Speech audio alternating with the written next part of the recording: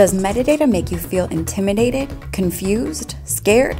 Don't worry, we can help. Here are Lizzie and Molly, Minitex metadata experts. Descriptive metadata is just a fancy word for information about a book, a movie, music, or anything really. You use metadata all the time. It's part of your everyday life. It's labels, instructions. It's how your computer magically makes music mixes. And why Amazon suggests items for you to purchase.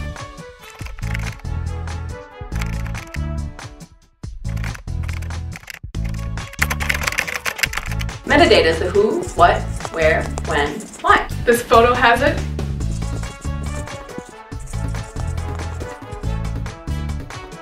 And the Stone Arch Bridge has it.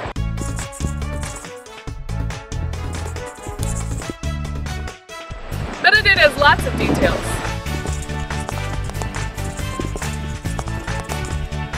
The point of metadata is to make connections and provide context. It calls out what is the same And what is different.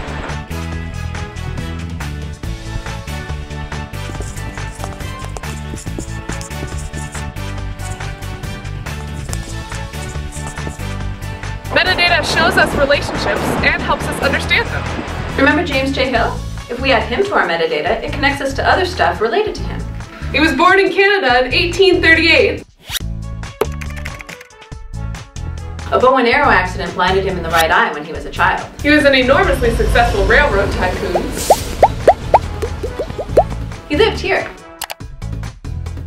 Here's a library named after him. And here's where he tried to breed a hybrid beef dairy cow. You know when you get a nickname like Empire Builder, you're a pretty big deal.